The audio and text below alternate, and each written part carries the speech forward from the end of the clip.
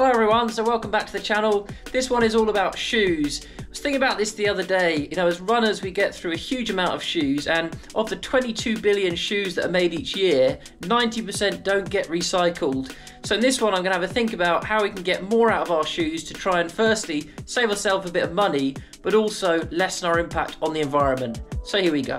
So it's quite a set of trip hazards that we've got at our front door, and doubly so because there's two of us who run in our household. This pair over here, so Asics Gel Excite 7s, these I've got 638 miles out of, but now I'm using them for walking mainly. So the cushioning isn't quite enough to support you for running, but it's fine for walking around. So in fact I used these last week when I was filming the Maverick West Sussex race, because I ran for a couple of miles filming people, but was mainly walking around. So yeah, that is one thing you can do with your running shoes. You know, once they don't quite support you enough for running, if they work for walking, then that's a good way to kind of, you know, get greater longevity out of them. And then we've got a couple of pairs I'm going to pick out to repair today. So over here we've got the Hoka Speedgoat 4s, and as you can see the upper has got a tear in it there, and also on the other side. They've done about 550 miles, and actually the sole is fine on them. I think it could probably get another 200-300 miles, so I'm going to repair the upper today, and going to do the same with the Brooks Caldera 5s here. So with the Brooks I've got 770 miles out of these, so again we'll repair that one and then see if I can get some more out of them. And in case you're wondering what pair out of all of these has got the most miles in it, it is these ones here. So Carla's Saucony Omni 19, 960 miles in those, and they don't look too bad at all actually, yeah, considering. So the other day I finished a run and I posted it up on Strava.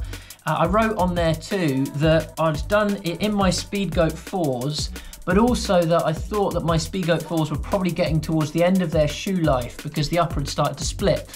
And my friend Dan commented on that and he said, oh well, do you know about Pair Ups? And Pair Ups is basically this group which send out packets like this which have a kit in that allows you to repair your shoes. You can order these off eBay. They have a large one and a small one, so I got the large one because I knew I was going to repair a couple of pairs of shoes. Right, so let's have a look at what we've got in our Pair Ups box.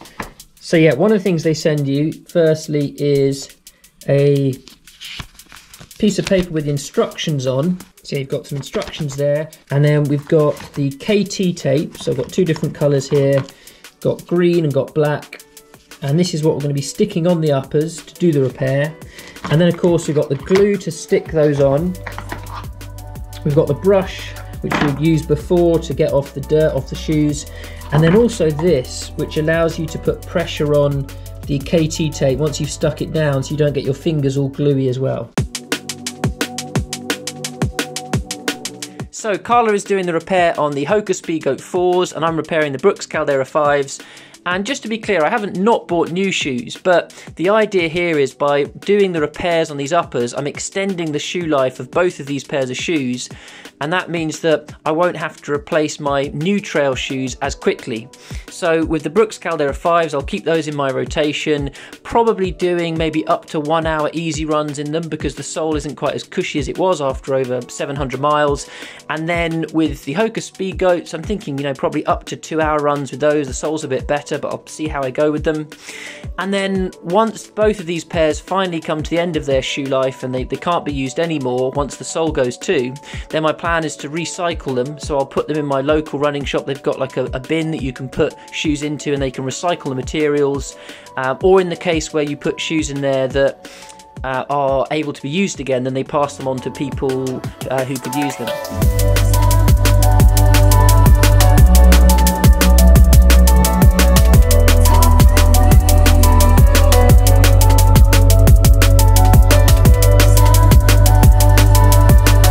So those were our repairs on the Brooks Caldera 5s and the Hoka Speedgoat 4s. Let me know below, how many extra miles do you think I'm now going to get out of these shoes with the repairs? And I'll keep you updated, I'll let you know.